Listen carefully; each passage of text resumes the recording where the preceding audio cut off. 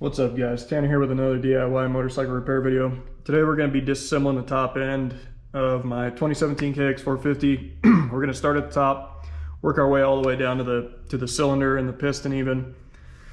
This will kind of complete my engine rebuild series. For the reassemble, if you want to see that part after this, go to my engine reassemble video part 2 of 3 and it's in there. I know it's a little bit harder to find than just having a video by itself, but you know, just the way things were with the rebuild, that was the easiest way to do it, was all as one group of videos. So when you start to put your motor back together, your top end, go check out that video. I figured this would be a perfect time to do this video. I'm taking a little time off the bike about 2 weeks ago.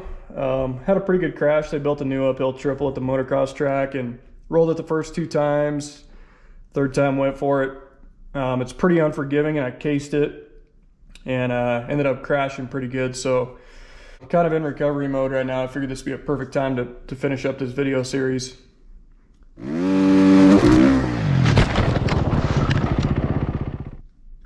So real quick before we get started, if you like these videos, do me a favor, subscribe to the channel. Also, if you guys have any questions on any of my videos, feel free to put something in the comments. I respond as quick as I can and as accurately as I can. Also, if you have any video ideas or anything you guys want me to make some content for, just let me know and I'll do my best to try and get you guys some more videos of what you want to see. So anyway, let's go ahead and get started on this top end. Hi guys, when you're doing a top end, there's there's a lot of different tasks you have to accomplish, and the order isn't necessarily so important. I'm just kind of doing it top down because some of you guys may be just coming into this top end to do valves, in which case you wouldn't have to do some of the other steps further down. Whereas if you know you're going to be getting down in there and taking the cylinder off, you know, you may drain the coolant right now. But in the interest of time, and for those of you who aren't getting that deep into it, I'm just doing a top down. And even if you are going deep, if you follow these steps, you know, it's still going to accomplish all the tasks. But just to try and cater to everybody who may be doing this for different reasons, I'm just doing it top down in the order that I would do it. Alright, so next, now that we got the fuel line removed, we're going to go ahead and remove the spark plug. So for this cap, just hold a little upward pressure on it, wiggle it back and forth, and it'll pop right out. So you can just set that off to the side, and then you're going to need your spark plug wrench to remove this. If you're lucky like me, your bike came with one. Some do, some don't. So yeah, we'll go ahead and put the spark plug wrench on and pull that out. Alright, so now with the spark plug removed, we're going to go ahead and remove these cap bolts here. These are M5 or 5mm. You can just take these off in a crisscross pattern.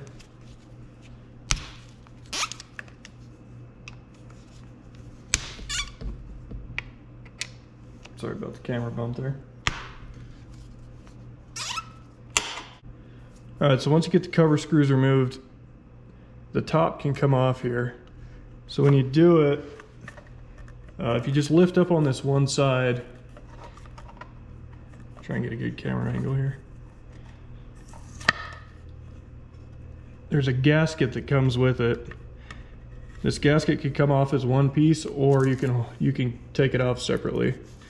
Taking it off separately is actually a little bit easier, especially with the motor still in the bike. So that comes out and you can just set it aside. Okay, so with the cap removed, we now have access to the beginnings of the top end of the motor, timing chain here, cam lobes. You can actually check valve clearances here without doing anything further. But in terms of this gasket, that is a replacement part. I know some people like to reuse it, but when you start reusing gaskets, you know, you might have leaks and end up having to come back in and replace this. So Kawasaki recommends replacing this, so I would. This side's free, however, once you get to this part of the motor here, this gasket's going to be sealed on there with gasket sealer from the factory, or whoever did work on this motor before you, if they did. It's going to be a coating of gasket sealer around here, so it may be a little bit tough. If you pry it off there with anything, just be really careful you don't damage especially this sealing seating surface here. But it is going to take a little force to get that off there. Okay, next you can just take this O-ring off, set it aside. That is a replacement part per Kawasaki. Also, I'm going to apologize in advance. Some of these camera angles, I'm going to do the best I can, but they can be pretty difficult just due to the nature of the tight space you're working in. So I'm going to, again, do my best, so sorry if they aren't perfect. Okay, so the next thing we're going to do is we're going to check valve clearance. If you don't need to do that, skip a little bit ahead, but if you're here for the valve clearance, I'll talk about that real quick. So basically we're going to use a feeler gauge down in here on all the valves to make sure that we have proper clearance. But before we do that, we have to ensure the engine is at top dead center. So I'm going to show you how to do that real quick. So for finding top dead center, good place to start is look at your cam lobes right here. You kind of want them pointed level opposite each other. You can see this one's pointed up. So based on that, I know I'm not real close to top dead center, but I'm going to show you how to find it and how to get there. All right, so to ensure the motor's at top dead center, we got to take off, come down to the left side of the engine here at the bottom. We're going to take off these two caps right here. This is why you make sure you drain the oil before doing any work on the top end. Now, when you remove these caps, there's going to be a gasket here and a gasket here on the caps. This one didn't come out. Sometimes they'll come out with that, sometimes it won't. But both of those caps or both of those O-rings, I'm sorry, not gaskets. Both those O-rings are replacement parts. They're cheap, so make sure you get those. Then next, we're going to use this nut and this sight window to ensure top dead center. All right, now, so when finding top dead center, we get a 17mm T-handle on here, and we're going to rotate the engine around until we find top dead center. And to do that, there's two marks here. And then inside on the flywheel, there's going to be another little mark, and you want all three of them to line up.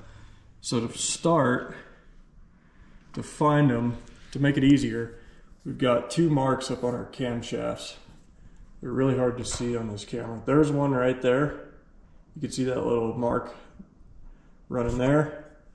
And you want that to, there, you got a good view of it.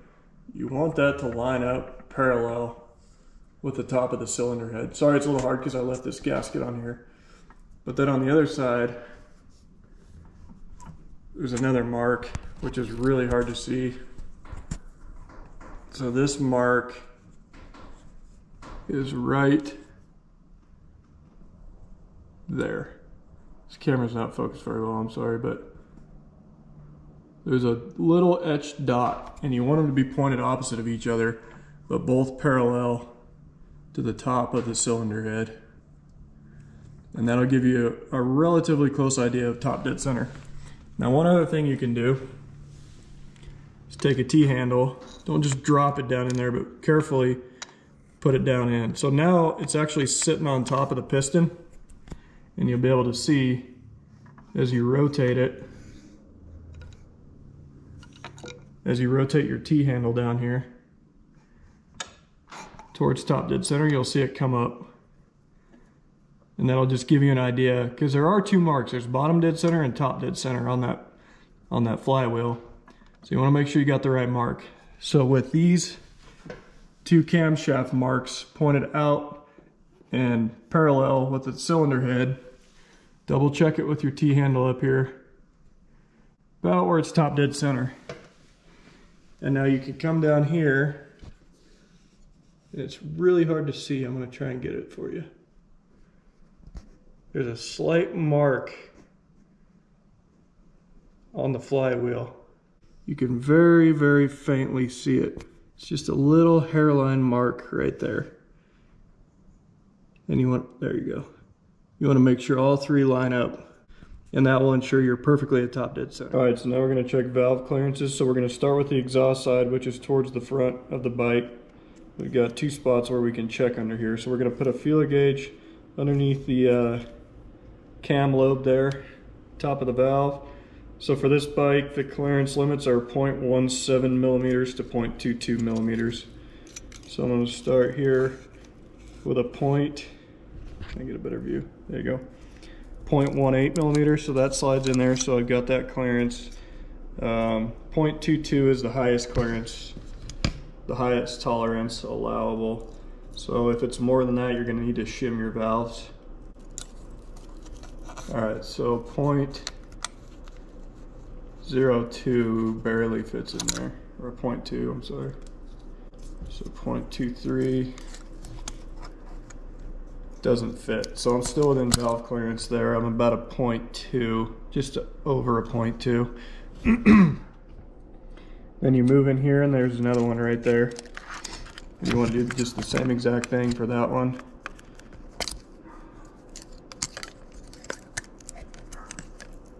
So 0.2 is still really snug. So I'm about right in the middle of my tolerances there. So after we check the exhaust side, we'll move back here to the intake side.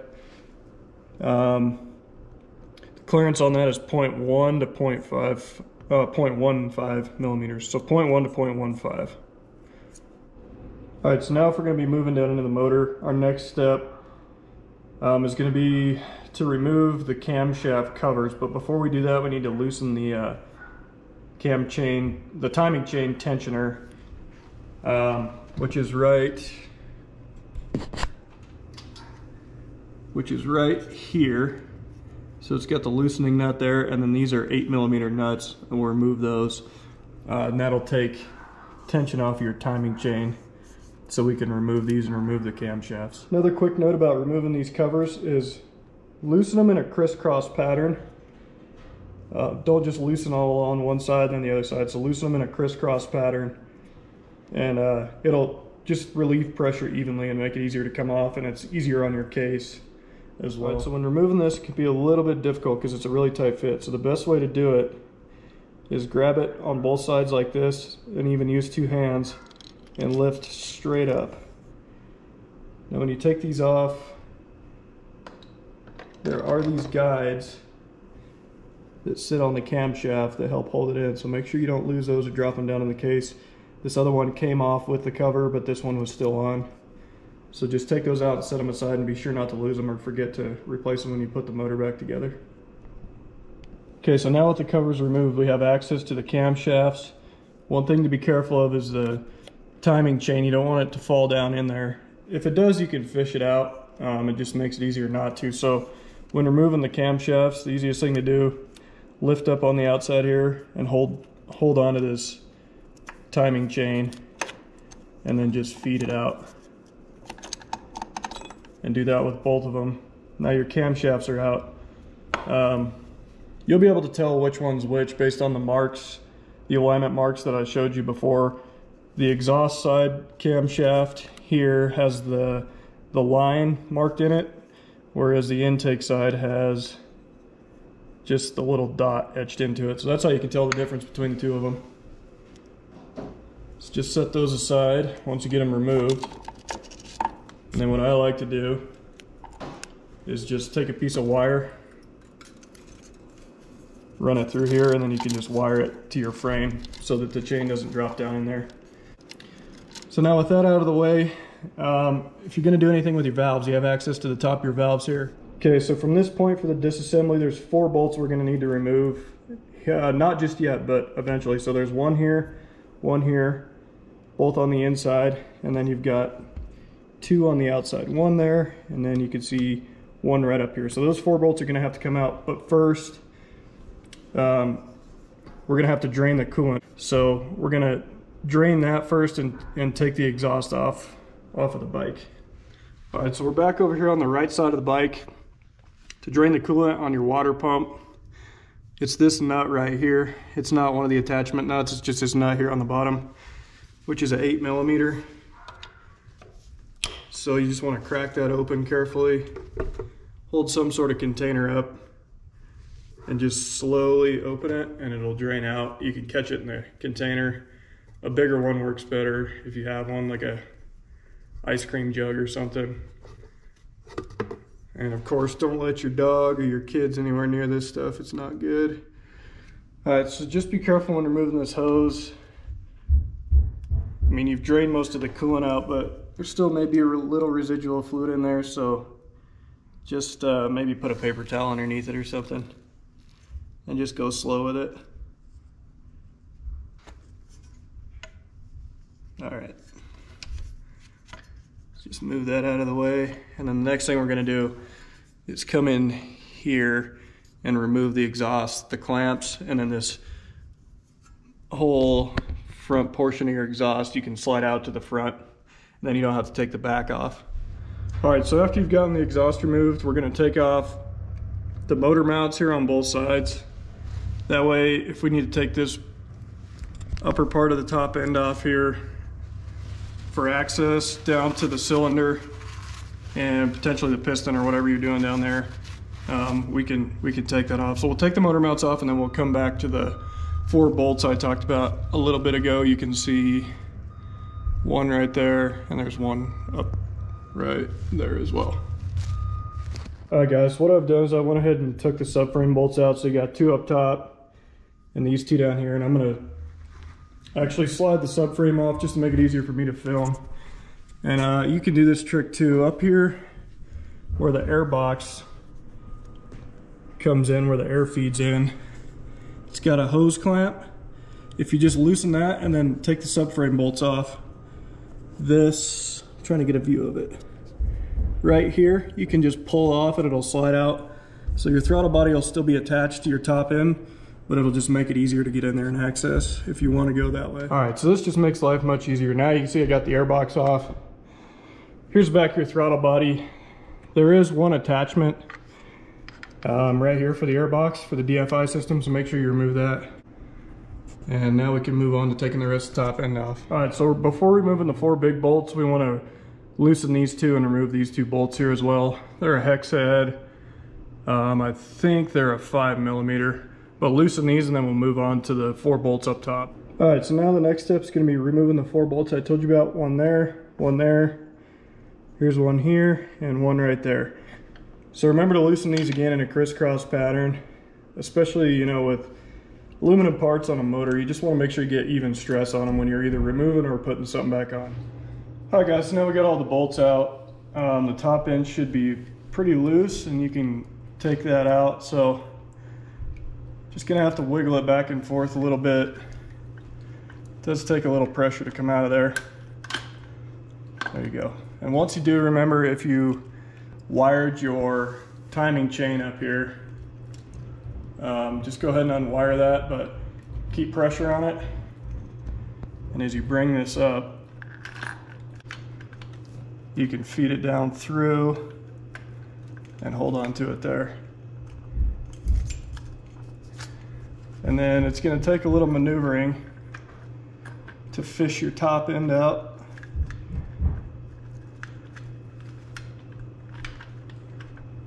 But once you remove it, you'll have access to your piston.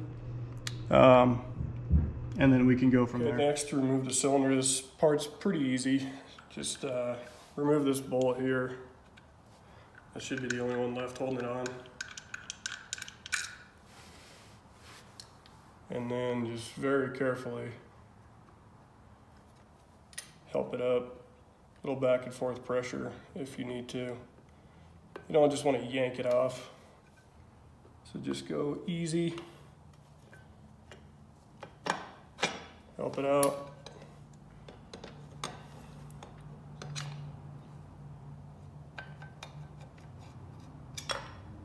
Make sure your rings don't go flying, which they shouldn't.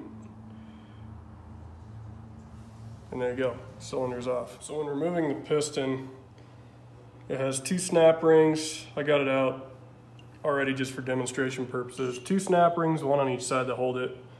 It's got this little notch. It's kind of hard to see on the camera. That notch right there, which will allow you to get in there. A screwdriver, as long as you're really careful not to chew these edges up, isn't a bad way to go. Or ideally, if you have a pick, you can get in there a lot easier. One thing to note, make dang sure you stuff the hole here into the crank with, I've got a rag and then 2 paper towels over it, because these things tend to go flying. Put something in there to block it, because if you lose one of these things down in the case, you gotta split it, unless you're lucky enough to where it falls where you can see it, but chances are it's gonna go way down into the bottom. So take that out. Next, just push it from the other side. Got the piston rod here. Just slides out and it just comes right off. All right guys, so that's a top end assembly of a 2017 KX450. And again, if you want to see the rest of it, the reassemble, go to my engine assembly part 2 at 3 video. And I talk more about piston rings, you know, inspecting your piston in that one, and then do the entire reassembly of the top end. And if you're doing any other rebuilds, bottom end and everything, that everything on a motor rebuild is in that video series, from the case split all the way back to the reassemble. So check that out. And again, if you like these videos, please subscribe. And one more time, any questions you have, feel free to let me know. Do my best to answer. And if you have any suggestions for videos, let me know and I'll try and make some for you guys. Thanks for watching.